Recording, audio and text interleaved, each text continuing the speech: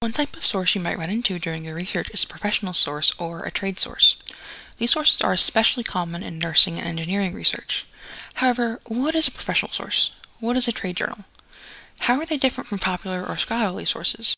A professional source is a source written by a professional for the profession they're in.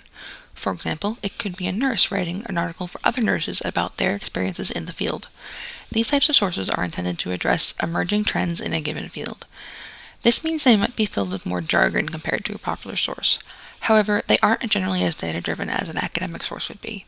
These sources also contain few references. A trade source, however, is a little different. These are focused on a specific industry and are intended for people in that industry. Like a professional source, they contain industry-related jargon.